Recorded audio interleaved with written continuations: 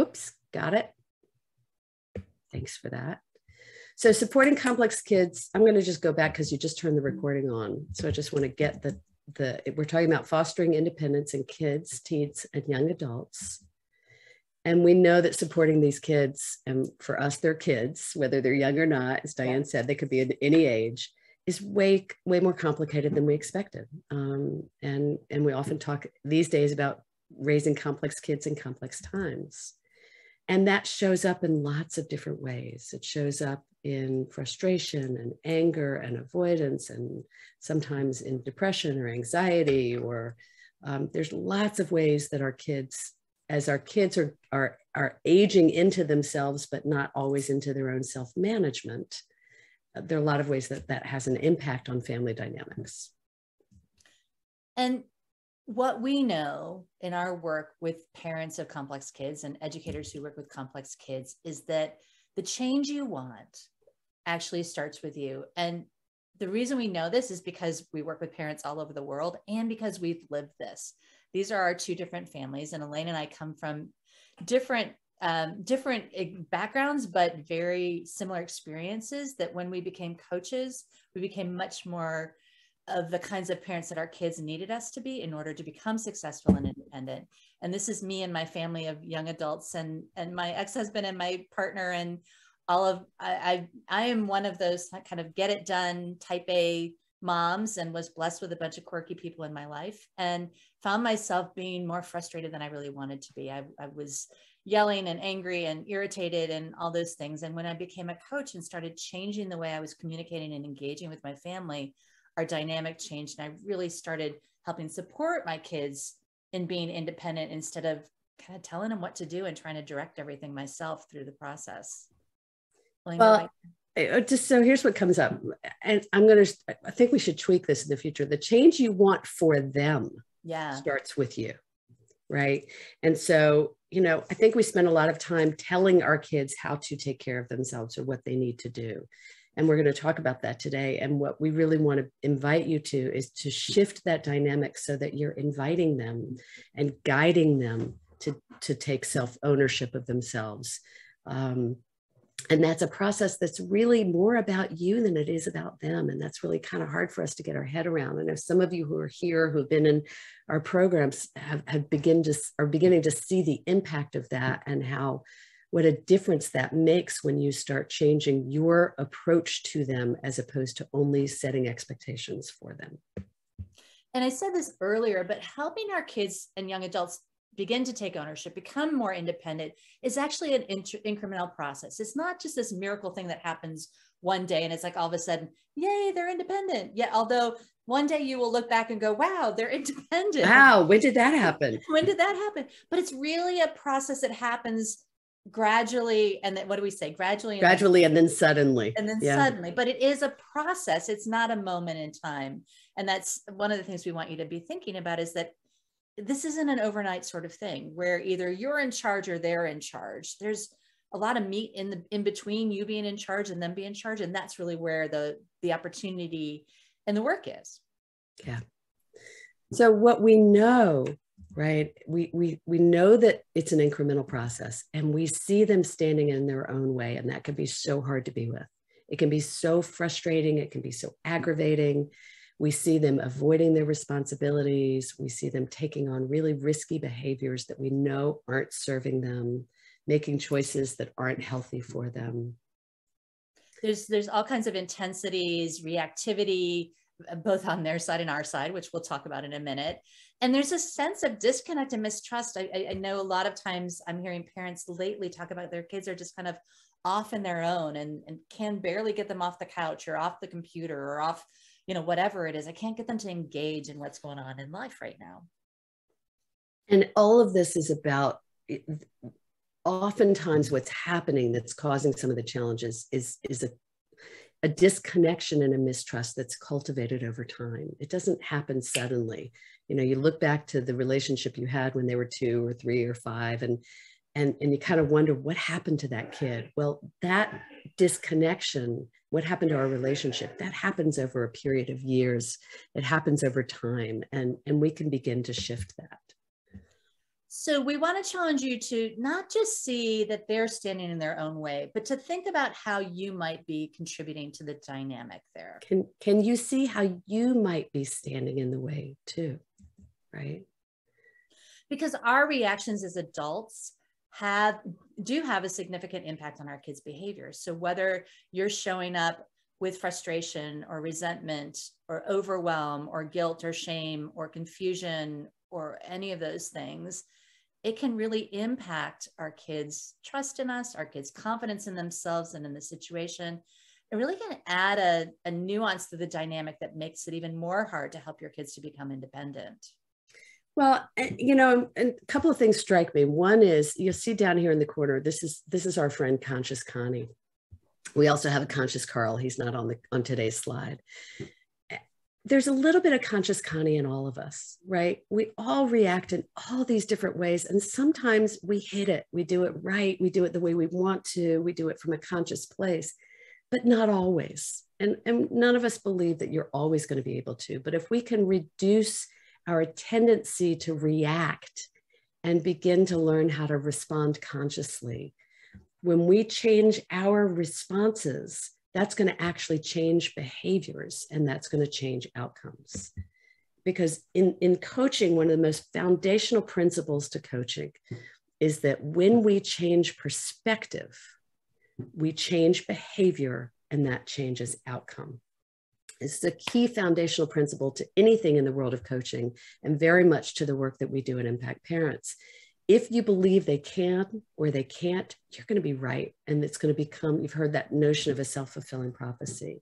If you see it, if you come from a place of fear, that's going to influence what you do. If you come from a place of hope or inspiration, that's going to influence how you behave. And that will influence behaviors. Well, and the example I like to give here, just as an overview, is like, if you've got a kid who's really showing rudeness or lashing out, or just kind of attacking you, or just kind of snarky behavior, any of those sort of unwanted behaviors, and you say, oh my gosh, this kid is rude, this kid is bad, this kid is this is not okay behavior, this is disrespectful, right? If I look at it that way, I'm going to lean towards punishments, I'm going to lean towards defensiveness on my own part, I'm going to lean towards taking it personally. I mean, all those sorts of reactions I might have. And if I can shift my perspective and say, wow, this kid is really having a hard time showing respect right now, I'm going to be more likely to lean into maybe helping them, or maybe looking at what's really going on in this situation that's making them hard to show respect. So the perspective we have on the challenge that our kid is facing is a key part of what helps us to really address and solve the problems. The other thing that jumps out at me as you say that, Diane, is that our kids read us. So if we don't think they can, if we're afraid that they can't, they're going to be afraid that they can't. Yeah. Even if they don't say it out loud. And that's one of the things I want to just say over everything else. Our kids' verbal communication about what's going on with them is totally inconsistent with what's going on with them really underneath the surface for most kids. Yeah, for sure. Especially teenagers. Yeah. Especially teenagers. So we really want to invite you to this notion that your perspective matters, your mindset matters, and it changes outcomes. And we want to start you today with this perspective that we think is really important, in particular when you're parenting teens and young adults, or when you're supporting them in any environment. And we call it the up until now perspective. Up until now, there's absolutely nothing you can do to change anything that's happened up until now. You did the best you could with what you had, with what information you had, with what you knew, with where things were. And here's where you are. And there is nothing you can do to go back and change anything up until now. But from here forward, you can learn better, know better, and do better. And so we really want to invite you to give yourself permission today, and maybe moving forward, to let go of any things you may learn today where you kind of go, oh, why did I do that? Or I shouldn't have done that. And just forgive whatever's up until now, so that you can use this material you're going to learn today as a way to begin to change things moving forward.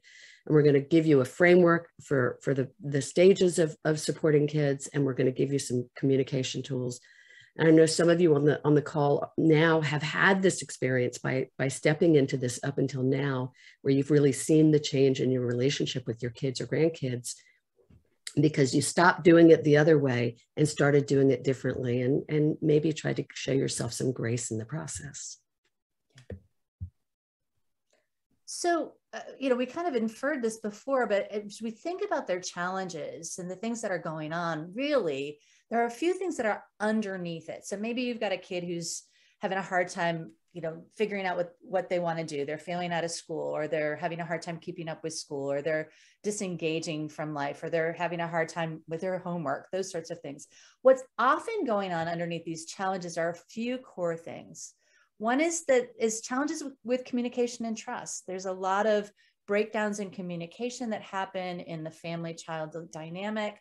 There's this fundamental power conflict that often happens where our kids want to be able to have more agency in their life. And we see that as a threat, or we see that as a difficulty. And this third thing, which is that the desire that they have to be independent often doesn't match their ability to handle things independently. These are kids, complex kids typically have executive function challenges and executive function delays, which means that they're often 3 to 5 years behind their peers in terms of their ability to organize or plan or follow through or get started. I mean, all those things that require executive function. And so they want to be able to be more independent, but they're not actually able to be that way. And we don't know how to do that, be with that, other than maybe take over, which is part of what we're going to talk about today.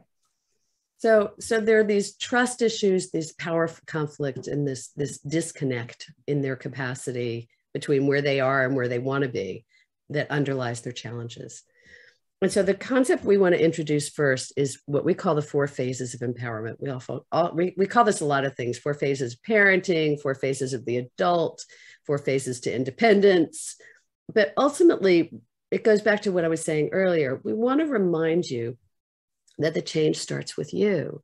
And so what we want you to look at as you look at these 4 phases is your role in relation to this kid.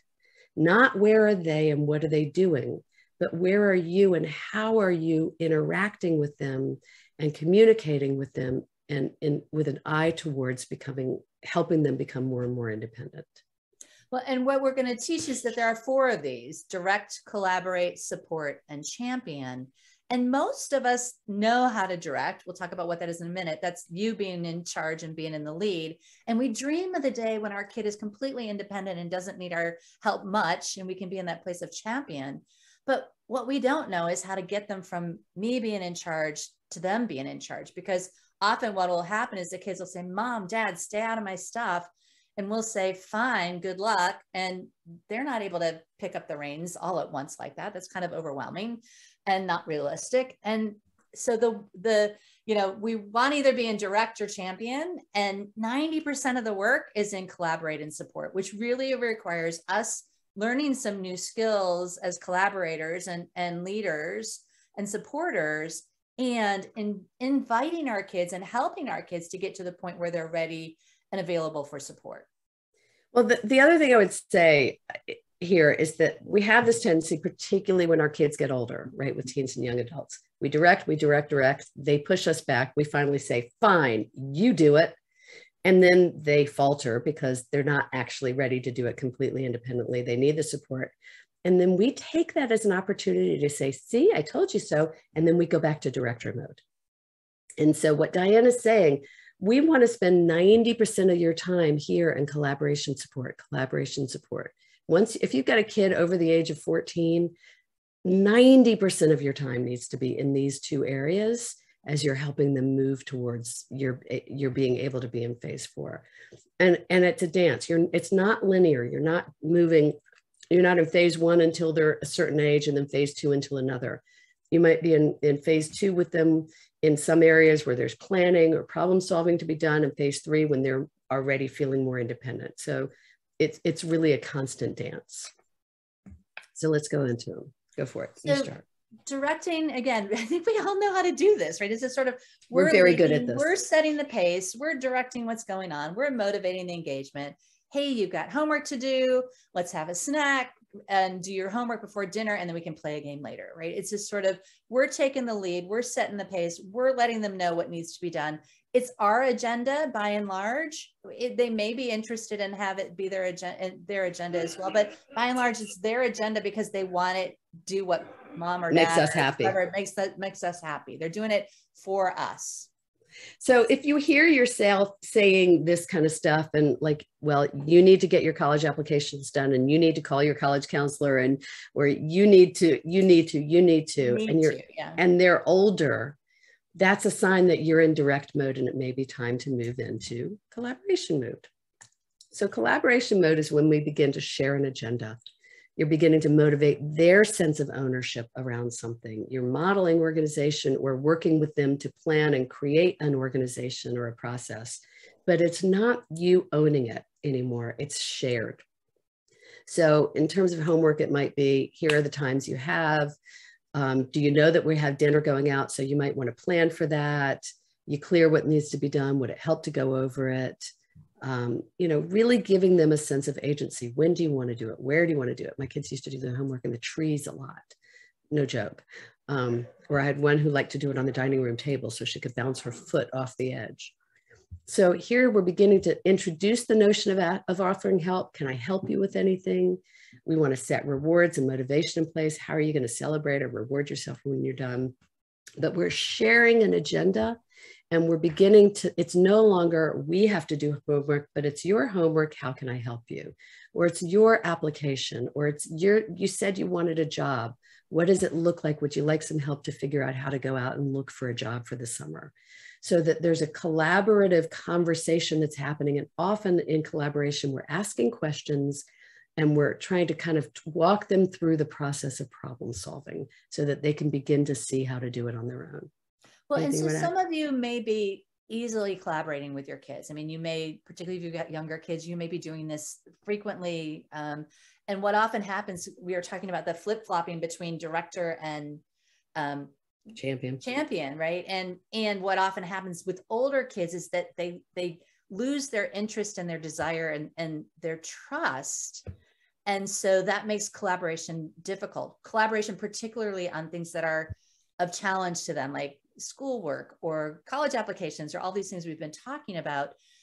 Sometimes it requires us to begin to even learn how to collaborate with our kids at the very basic. I love this picture of this family working on dinner together, collaborating on anything, whether it's a family vacation or cooking dinner or something that they love, that they're inspired by, that you want to kind of work with them. Teach me how to play that game you love, right? It's a sort of, that sort of collaboration can build that muscle so that you can begin to collaborate on the things that are more difficult. I was just thinking about an example when my kids were younger, not little necessarily, but younger. When we would go on trips, I'm not one of those people that plans out a trip, but when we would go someplace, we would get there and I would sit down with everybody and say, okay, what do you want? Here's the Google or here's the map or whatever. What do y'all want to do while you're here? And we would all be part of planning what we would do, or we would be part of planning the meals, or sometimes we would divvy up and it's like 2 different people get a meal for each night, and it would become a process where we're all part of creating it instead of me telling everybody what we're going to do. And by doing that, we're not only bringing them into a sense of agency, but we're teaching them to process and problem solve for themselves, which is one of the most essential skills for our kids to learn. Well, and asking questions at these stages of phase 2 or phase 3, well, what do you think? What are your ideas? What do you want to accomplish? We'll bring them into the agenda, which is really ultimately part of what we're doing, is we're building buy-in, we're building motivation, and we're building their ownership, which is really what phase 3 is all about, which is supporting and really supporting their ownership and encouraging them to ask for help. You know, the language here seems like you're on top of things. Can we talk about it? What's your plan? What help do you think you might need? Who could help you? Is there anything? Sometimes it's not us. Sometimes it's not us, right? It's just sort of, is there anything I can do to support you? And if you're feeling pushback there, that might be a good indication that maybe you have to go back to building trust and building collaboration, or shifting your focus from getting stuff done to, how do I begin to create a space that makes it easier for my child to accept help from anywhere or from me? Yeah. And modeling asking for help is a really powerful tool. The other thing that strikes me is that oftentimes we begin to see our kids move into this realm when they get a license. If they haven't already, this is a great time because they begin to feel the gravity of what it means to drive a car and the responsibility of it. And so there's a lot of great conversations that can be had with those kind of middle teenage years as they begin to see what it feels like to be responsible, to then invite them to take it on in other areas. So champion is that place we all dream of. You know, we want to be there to celebrate, to troubleshoot. Our kids call us and tell us that they had a win, and we say, great job. And this is the dream, and this is the direction, and we still have a role when they're there. And this is, I guess I'm going to tell a story on my oldest today. He called me, he was just meeting me because he wanted me to look at his business cards, and we actually met in person, and the conversation ended up being, he's trying to figure out what he wants to do next in his career.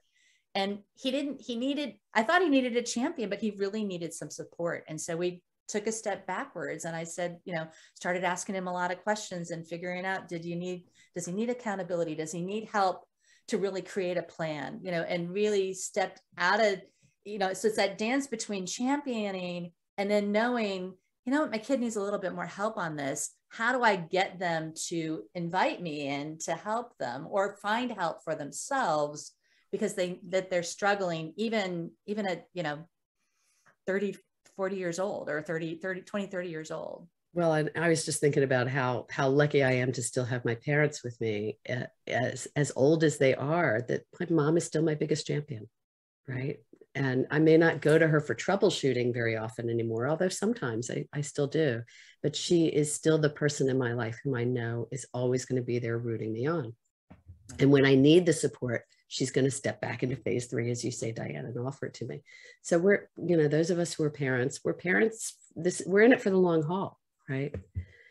So this is what we're talking about in terms of the adult's role, in terms of empowering or independence, or again, a lot of ways we call it, but the 4 phases of the adult: directing, collaborating, supporting, and championing, and knowing that we're constantly dancing between them, particularly once we move out of director mode into these other areas, collaboration, support. And even as Diane said, sometimes we step out of champion and into support and then back in. So really knowing that this is a fluid action, our relationship in terms of our kids.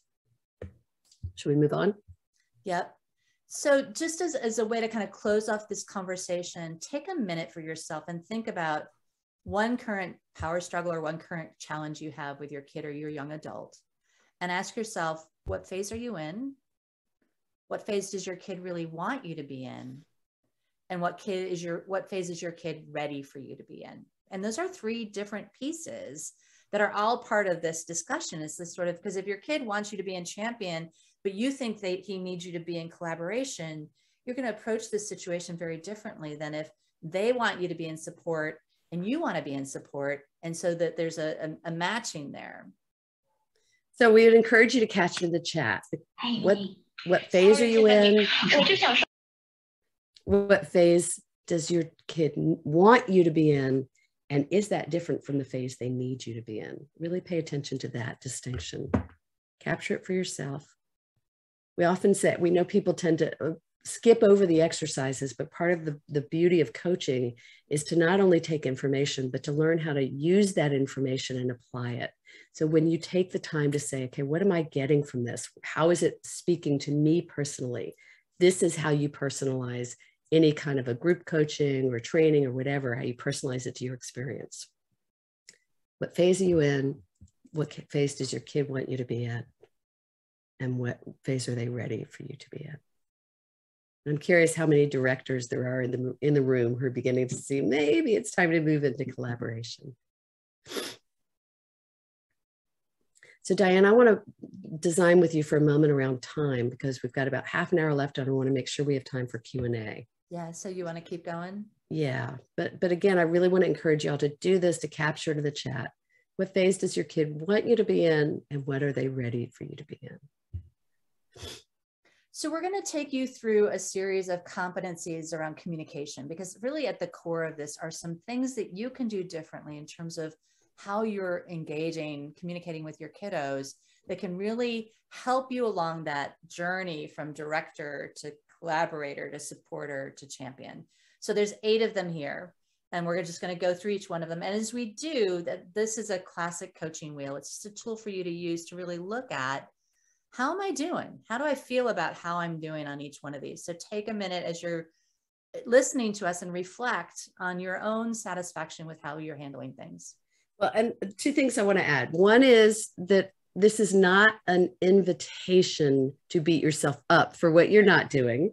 Right. This is just a slice of life, a moment of time. How am I feeling about how I'm being in terms of being calm or failing forward? We'll get to these. So that this is not to beat yourself up, but to just check in with yourself, to assess, not to grade yourself, but just to assess, how am I doing? And then the other thing I want to say is almost every concept we're going to cover in the next 15, 20 minutes, we could spend an hour or more talking about. So know that we're just giving you a cursory overview with some cool key competencies. And there's a lot more. This is just the tip of the iceberg. So there's a lot more we can do with each of these, and a lot more places for you to learn how to apply them. So bear with us. We want to give you something concrete to leave with today. And it's not what we would call a deep dive. Yeah. Okay. So the first one is stay calm and focus on calm and only calm, right? It's this sort of paying attention to your emotional level, your kid's emotional level, your co-parent's emotional level, you know, and having fierce commitment to the fact that if you're not calm, your ability to problem solve is completely different. I mean, we're talking about perspective shifts. One of the most valuable perspective shifts is the understanding that if anybody's triggered, anybody's overwhelmed, anybody's upset, they're not available to problem solve. You really want to have these collaborative and supportive conversations and engagements at a time when everybody's calm. And so that includes them. That includes them. And you may not know when they're calm. I mean, that's the other thing. It's like some of us don't even know when we're calm, but some of those avoidance behaviors and stay out of it mom behaviors and all of those things, that those unwanted behaviors, a lot of those are indicators that our kids are overwhelmed and stressed out and triggered, and that it might not be a good time to problem solve. And so we've got to shift our focus to helping our kids to calm down and have more moments of calm in their life, so that we can have more moments of collaboration. Elaine, anything you want to add? Well, just one of the things we talk about a lot in our groups and in our coaching is this notion of breadcrumbs, that sometimes a single conversation can take a week or more to happen. And part of being calm and committing to calm is recognizing that when someone gets triggered and the calm is not there anymore, we need to stop and come back to it later. That we don't have to push through a conversation. In fact, we shouldn't push through a conversation if people are feeling triggered, because you're not going to get an effective problem solving. You're going to get a triggered response. Well, and part of the challenge there is that a lot of us, when we get triggered, our brain says, we've got to fix this right now. Yeah. And so our tendency when we're triggered is to push through. And so we're countering that natural tendency. The second tool we want to talk about it's actually a combination of tools, but it's about being open and transparent and curious. And it's really about that balance between, focusing on what's going on with us and focusing on what's really going on with them. And so sharing with our kids, wow, I'm really struggling with this, or getting curious about what's really going on with our kids is a more opening way to really connect with our kids, so that we can work together and begin to collaborate or support in a different way. What would you add? Well, 2 things. One, I was just thinking, like, curiosity is our topic for the week in our group coaching program this week. And we were, as coaches, talking about, how do we want to talk about it? And by the time we all shared something, it was like this long, like all the different reasons curiosity can be helpful and all the different ways it can be useful and places to use it. But at the end of the day, it's a powerful tool to change perspective. And so really using curiosity as a way to see things from a different lens can be very powerful. And in terms of transparency, openness and transparency, if we can step out of the need to look a certain way, to appear as if we know what we're doing, and allow our kids to see that we're human and we're figuring it out, and sometimes we don't know, and sometimes it's hard for us, that humanizes us in their eyes. And they really want us to be human and not to feel like they're supposed to know how it is. Because as they become adults, and I've got 3 young adults, helping them understand that adulting is hard and that it's not necessarily intuitive can be really powerful to give them permission to wrestle with it instead of feeling like they're just supposed to have it. So transparency is also about being straightforward. We're going to talk about this again in a minute in terms of failing forward.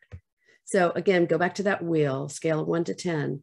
How do you feel like how do you assess how your satisfaction with how you are in terms of being open, transparent, and curious? The next one is failing forward. And failing forward is about our relationship with mistakes. And, some of us have a lot of baggage around making mistakes. And so create an environment where we're not saying, oh my gosh, this is terrible, I can't believe this happened, either in our own life or watching how our kids' relationship with failure is playing out, but really saying, okay, so that didn't work the way I wanted it to. What do I want to try next? Instead of what happens a lot of times with our kids is something won't go the way that they wanted it to, and they just shut down. Parents say this all the time. Oh, I tried that. Right. And I tried that, it didn't work. Right. And we know by definition, if you've got a complex kid, sometimes stuff works and sometimes it doesn't work. And so you've got to be willing to say, okay, wait, that totally didn't work. What do I want to try next? Or how do I learn from what didn't work? We teach magic 3 questions: what worked, what didn't, what do you want to try next? Well, and the other thing I would say in terms of failing forward is a lot of us see our kids not doing what they're expected to do, and we feel like they don't care, they're not trying. Oftentimes, what's underneath that is actually their own perfectionism and their own fear of failure. And maybe we've created an environment that made it not okay to fail. I think I did that a lot when my kids were little, unintentionally. I have one of my kids is a serious perfectionist, and they said to me, don't you see, Mom, if I haven't done it, I haven't done it wrong. So here I am, like, how can you not do your homework? And they're so busy writing a sentence and tearing it up and writing a sentence and throwing it away that they can't get the work done because they're so afraid to get it wrong. So failing forward comes in a lot of realms. The next one is about designing expectations together. And this is really about agreements and conversations and really making it, particularly as your kids get older, conscious conversations about how do we want to work this?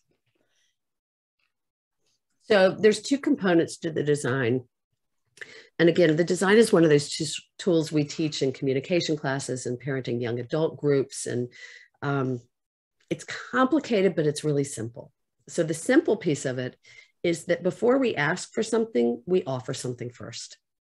Maybe it's an acknowledgement, maybe it's a recognition, maybe it's an apology, maybe it's an offer to do something. I used to say to my son, you can count on me to let you know when it's Monday night and time to take the trash out. And I want to ask you, when I do, if you would stop what you're doing and go take the trash out. Fine, fair. And it was a good arrangement, because I wasn't nagging and asking 3 times, and we had an agreement. So the designing expectations is about having conversations about how we're going to navigate things. One of my favorite design tools is to say to a kid, if you've got an agreement, this happens a lot with older teens and kids who are living at home but working, and they're like, leave me alone, I got it. Okay, great. How do you want me to handle it if I know your alarm's going off and you're not up and you need to get to work? What do you want me to do? So instead of coming in and saying, I need to get you up, you ask them to tell you how they want you to be with it. You're designing how we're going to be in relationship with each other. And it's an ongoing process. You want to add anything? Nope, I think that's great. The next tool, the next piece of this is something we teach that's called ACE: acknowledge, show compassion, and wait, which is the ... or the dash, and then explore options. And this is an amazing tool to use, particularly when someone's in conflict or escalated. We really want to take a minute and see their side of things, acknowledge their perspective of what's going on, have compassion for what's going on for them. I can tell you're really upset about what happened between you and your brother. And it makes perfect sense that you would be frustrated because he keeps bugging you when you're trying to do your homework. And then you wait. and you wait for the de-escalation, or you wait for them to vent about it, or you wait for a time, again, we talked about calm earlier, a time when they're a little bit more calm. And then rather than just telling them what to do, which is what we tend to do, we tend to explain, we tend to go to, well, I know you're having a hard time doing your homework, but you got to get it done. But if you would just, right. Yeah, exactly. We want to explore. So I can tell you're really upset. Is there something you need right now to kind of shift that so you're less upset? Or when do you think you'll be ready to get going again? Or is there something I can do to help you? So the other thing I want to say is where this came from, and this is probably like if we went to our audience and said, what's the number one tool you use? Not concept, but tool, this would probably be it. ACE is really, really powerful. And acknowledgement and compassion is the core of empathy. And this actually came from a Brene Brown video I was listening to, and I kind of broke it down as she was talking about empathy and realized what it's really about. First is about acknowledging someone and being seen, having them be seen or heard or listened to, and then helping them see that it makes sense, that you can relate, that you can feel the feeling. And that is such a powerful thing, particularly for teens and young adults. They just want to be seen, and they feel so invisible so much of the time, and they feel so controlled so much of the time. So ACE is really about helping them feel a sense of agency again before we get into problem solving. And explore your options is kind of a euphemism for problem solving in a lot of different ways. The next one is about asking permission. And we refer to this as the virtual knock on the door. And how many times do we as parents, it's like all day long, we're thinking, oh, I got to ask them about this, or I got to talk to them about that. And we just, or that's a teaching point. I got to make sure I teach them that. I got to make sure I teach them that lesson, right? It's just sort of, we barge into a conversation without being invited, or without asking if we're interrupting, or without kind of even checking in first.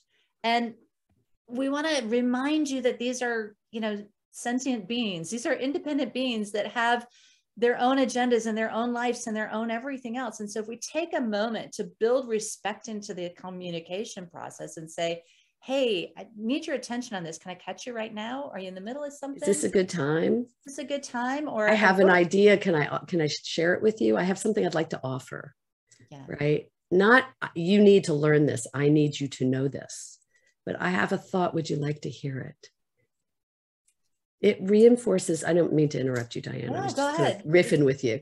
Yeah.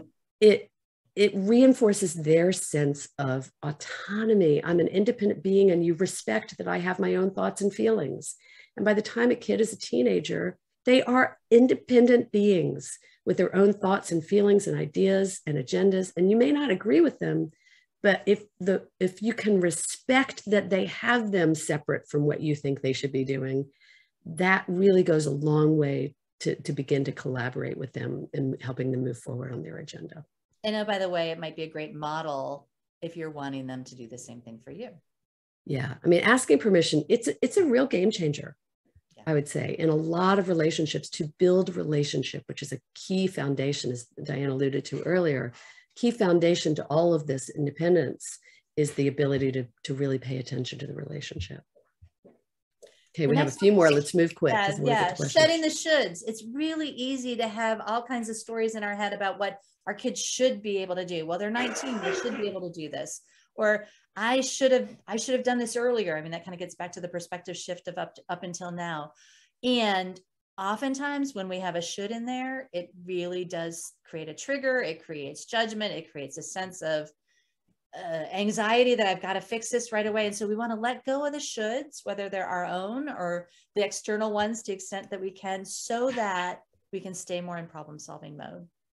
Well, a should is somebody else's expectations, and somebody else's expectations always feels a little yucky.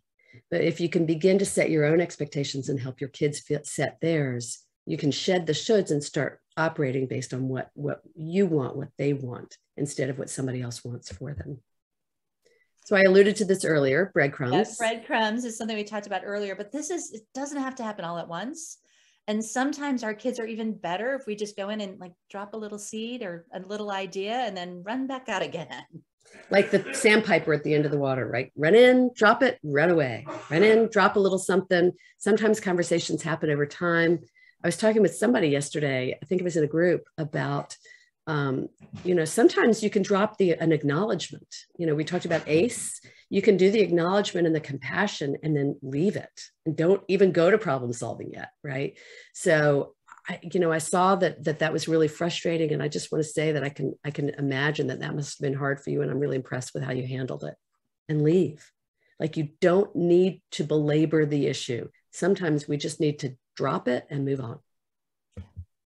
So take a minute and reflect on all of these tools we've talked about. And as Elaine said, we teach, hour-long workshops on each one of these in some way or shape or form. And everything is in all of our programs. But just kind of look at this is an opportunity to kind of look at one or two of these that you might be, wow, I'm doing this really well, or wow, I really need to do better at this. Those of you who are already in our programs and are here listening to us, a good opportunity to kind of say, oh yeah, I've been working on that for the last 6 months, and I feel like I'm doing a little better than I was 6 months ago. But take a minute and just look at these and see what jumps out as something potentially to work on as you leave our conversation today. So I'm going to actually offer 2 steps. First step is scale of 1 to 10. Give yourself an evaluation or an assessment. How am I doing? How do I feel? How satisfied am I in this arena? And then, as Diane says, choose 1 or 2 that you might want to work on moving forward. And it doesn't have to be the worst one. It might be the best one. Yeah, if you want to play to the strength. Well, I want to do it even better, right? Right. So try to identify what you want to focus on moving forward. And I really would encourage you to capture this in the chat. What are you noticing about these communication competencies? Some of you, as Diane says, are in our community. So what have you noticed about how you've been using them? I know Mike and Peggy, y'all are here, and I know you've used a lot of these tools and found great success this year. What are you aware of? And we're going to start coming to a close so that we can answer some questions. I want to, as a disclosure, I want to share that all of the material we've shared with you is, as I say, the tip of the iceberg. It's all in our behavior training program for parents called Sanity School. And it's all in the companion guide, The Essential Guide to Raising Complex Kids with ADHD, anxiety, and more. And we teach all of these coaching skills and a whole lot more, and a lot of concepts in these programs as a way to help parents begin to learn to shift how you're working with your kids and communicating with your kids in particular moving forward. And we have a free gift for you, impactparents.com/signet. Diane, what is the download? It's a tip sheet on in independence. And so it's got some great additional tips for you in terms of supporting your kids to become more independent. And so there are 12 tips. A couple of the ones you've seen here are going to be on that worksheet, and then a number of new ones, and really giving you some tools and strategies. It's a guide really more than a tip sheet, some tools and strategies to be able to apply them immediately to your communication patterns to begin to see the kind of change you're looking for. So thanks. Yeah, Diane, it's impactparents.com/signet. And you know how to spell We'll be sending that. We'll be sending that link out with our follow-up to the webinar, along with a recording of this webinar as well. So if you want to share it with other people, or if you want to go back to review something, you'll have that within the next day or so. Right. And I do encourage you to capture in the chat, and I really appreciate Jay is sharing that the items to work on are staying calm. I get caught in the cycle of reacting, and breadcrumbs, just such a beautiful way to think about not pushing an agenda, but inviting a conversation and being strategic about connecting. So thank you for that observation. And Leslie's focused on calm first. I've been saying it lately in terms of commit to calm. If you can commit to calm, everything from there unfolds. Yeah, well, it's that fierce commitment that we're going to solve this problem better if we're not triggered. Right. Thank you both. This is really, really great. We had a couple of questions come in while you were presenting. Elaine, do you want to take down the slides? Yeah. Thanks. Okay. Sorry, Sheila, go ahead. Yeah, sure. So earlier, Hee-Jung actually, Brigitte was asking, is it ever okay to be a director or in phase 1 with a preteen? I wonder what your reaction to that question is. You want to start? Yeah, no, I think that I have 2 ways of looking at this, because, if director is really ultimately you know, your agenda, you're setting the boundary. And there's part of me that wants to say, you know, if there's danger involved and your kid is, you know, in a difficult situation, that might be a time to put a boundary up. And I want to say to all of you, whenever you need to do that, you also want to invite them in, right? It's a sort of, I want to put a boundary up and give you a choice, right? This is critical. This needs to happen. And I want to do it in a way that feels okay for you, right? So it's a yes. And Elaine, I'm kind of curious how you would. So the short answer, I would say, is yes. Yeah. There are times where it's appropriate to be in phase one with the teen. You just don't want to stay there. Yeah. Right. You want to hit whatever you need to hit because they're only, 12 or 13 or whatever. And then you want to start collaborating again. You want to invite them to ownership and agency. But absolutely. I mean, there are times where I'm in a director mode with my 25-year-old, but only when we're working through something in a collaboration, and I may ask permission and say, do you need me to just tell you Yeah. Right. Like it may be like when she was really independent in college and mostly in phase, mostly 4. And then there were times where I needed to move into phase 3. And then a couple of times, during exams or stuff where I needed to move into 2 and help her figure out what her supports were. And occasionally, because she struggles with anxiety, I'll say, do you need me to right now? And so, yeah, even then, sometimes moving to phase 1. So there's no hard, fast rule about age. It's about where is your kid and what do they need from you as you're knowing you're using it as a way of moving them towards independence. Great. Now, Hee-Jung asked, sometimes it takes several times for her to ask her son to do something. It takes a long time. He eventually does it. But what else can she do in those situations? Well, I want to go back to that tool of curiosity and really kind of say, what's going on in this situation? Is it that you don't quite have his attention? Is it that he's getting distracted in the middle of it? Is it about, him needing reminders and follow-ups and things like that? I mean, these are kids with delays in executive function. He may need some kind of structure to help him support his working memory. So really starting with what's going on here can be a place to really figure out what's going on underneath the problem. Elaine, what would you add? Well, I would say, and I don't know how old your son is, but look at the word in your question, to direct my son to do something. Yeah. You're in director mode. So when you think about, okay, how do I shift into collaboration mode and what would that look like? And how do I begin to help him take responsibility for what he needs to do and eventually move to a point where he's putting structures in place? That's moving through the phases. But if you're trying to direct him to do something, part of the problem is you're in director mode. Now, if he's 5, it's a different story, but most of you are not here with 5-year-olds. So part of it is if you're directing, you're holding the agenda. So what can begin to shift to help him begin to own the agenda so that he sees it as his responsibility to remember to do it instead of waiting for you to do it? Because if you're going to remind him, why should he bother? Kind of like if you're going to be the one on him on homework every night, why should they even bother figuring it out? They know you're going to come in and do it. So if you're holding the agenda, the analogy we often use is if riding a horse, if you're holding the reins so tight here, you got to loosen the reins enough to hand them to them for them to be able to take the reins for themselves. But if you're holding them, why should they bother? They're not going to get to ride it anyway. Right? Great, very helpful. Other questions, feel free to either come off mute and ask us. I want to comment about something because Bryce is saying, I've been hard on myself recently with a few decisions I've made with my daughter that I wish I had been done differently. And I need to work on fail forward. And I want to remind you to go back to that notion of up until now, right? We often talk about parenting from inspiration instead of desperation. And when you're feeling like, oh, I didn't do that and I shouldn't have handled it that way and whatever, there are a couple of other tools we've given you today. Up until now is a framework, and transparency is a great tool to be able to go back and say, I really don't like the way I handled that or the way that unfolded or whatever. And I'm sorry, or I'd like to do it differently, or can we have a do-over? You will earn so much respect from your kid if you acknowledge your role in it instead of just trying to kind of pretend like it didn't happen. But up until now is about you forgiving yourself so that you can allow yourself to do it differently moving forward. That's so great. What else? What other questions? We got probably time for another good question. How can we help you manage on a day-to-day basis a little bit better? Thank you, Victoria. Up until now is important because we will only, I just lost it.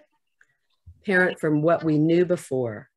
This may include how our parents parented us. Absolutely. We've got all kinds of patterns that came in. I was just talking to a client, and it's a lot of cultural things. There's a lot of, intergenerational things. So that's all a part of this, all a part of your background and baggage, if I can use it, that sometimes it becomes baggage, but paying attention to this and understanding that plays in is an important piece of this.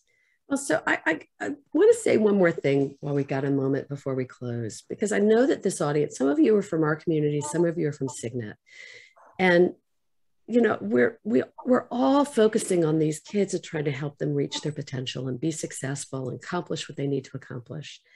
And the macro message that I think we're trying to get you to understand here is that, yes, that change starts with you. And the change isn't about getting the support that you need as a parent, to learn the tools that you need to be able to shift the dynamic, to communicate differently, to empower them differently, to enroll them in. It's not just about getting them to achieve, to kick and scream to their own success, as I used to do with my kid before I started this realm, but to invite them to begin to feel empowered. And that change starts with you. And that's not something that you've probably learned.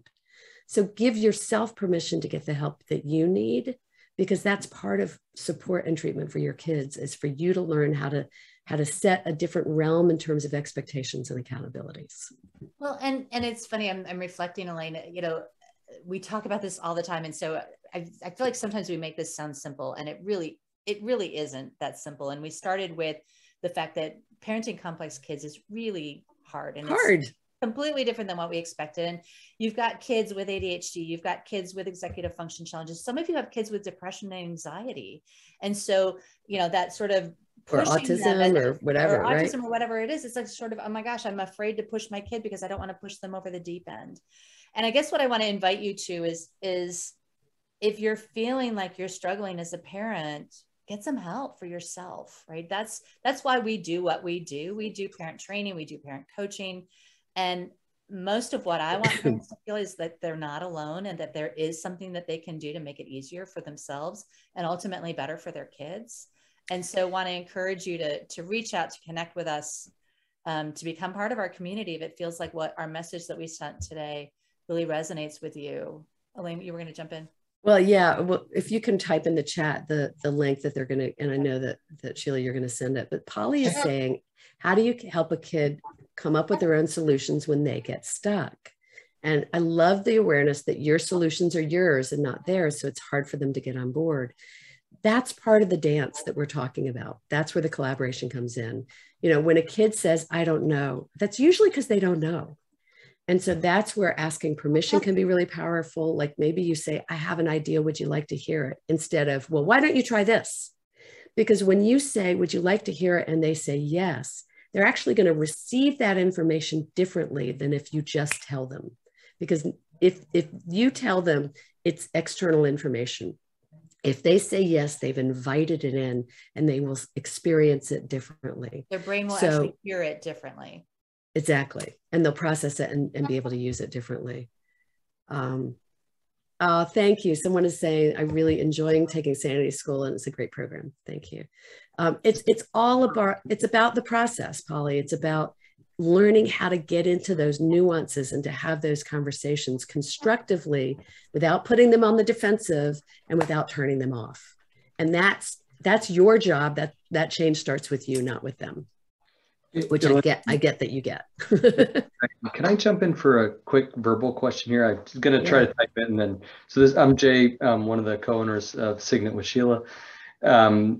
So you just mentioned the process, and can you tell us a little bit about, we're talking about changing a lifetime of programming in terms of dealing with our kids, which we talked about a little bit earlier.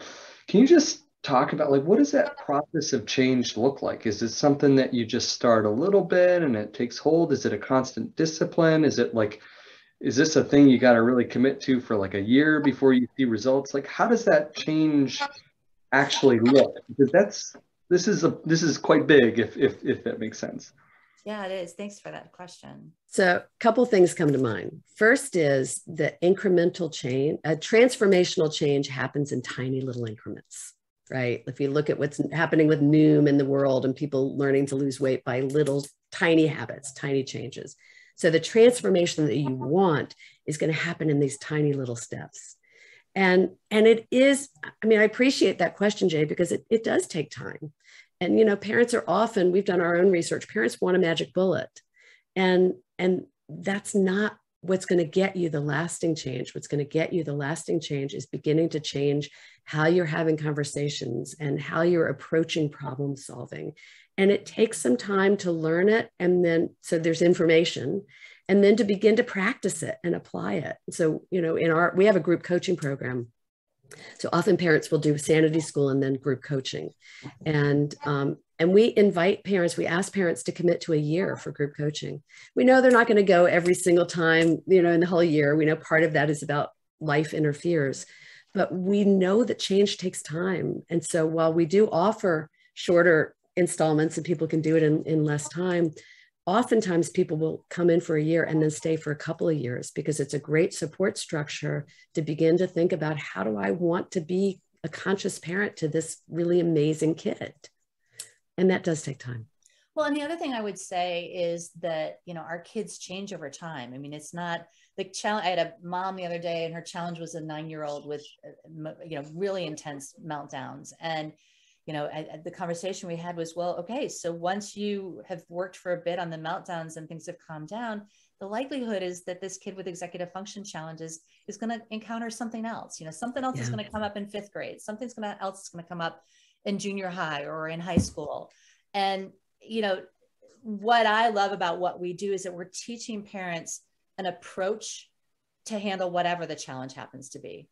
Right. Yeah. If I've got another mom with 2 different kids and her kids are so very different. And she was really sure, and I agreed with her 100%, that the solution for one kid was going to be completely different than the solution for the other kid.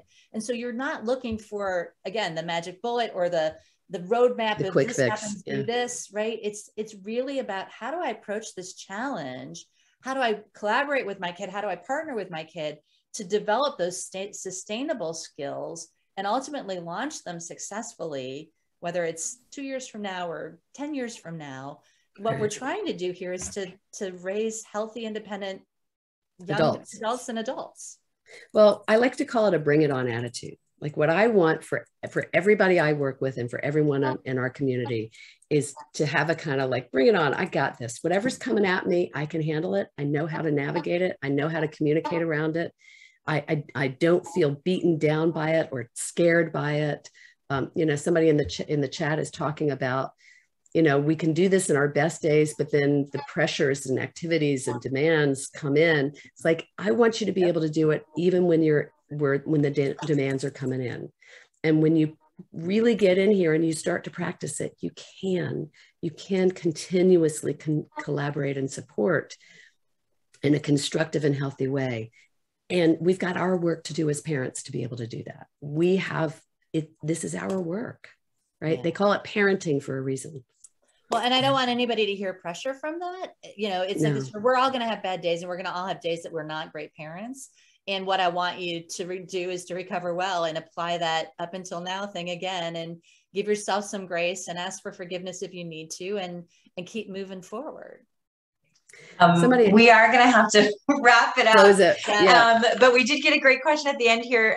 Do you also coach complex kids? And I know you guys do some, right? And that's something that Signet also specializes in, and where this sort of relationship has come from. So JH, maybe this is something a conversation we take offline. Well, here's what I want to say is oftentimes when parents come and they say, my kid needs coaching, our answer is your kid asking for help? So that's one of the ways that we gauge it. We believe that parent support alongside student support is the most effective. And if you're here with Signet, you're in the right place to get the support you need for your kids. And we would love to be able to help you with your role in that equation. Great. Well, thank you everybody for joining us and staying on a few extra minutes. Elaine and Diane, always such a pleasure. I learn so much every time I hear you guys speak. And I look forward to hearing from you again in the future. Thank you. Truly a pleasure. Thanks for coming, everybody. Take care, everyone.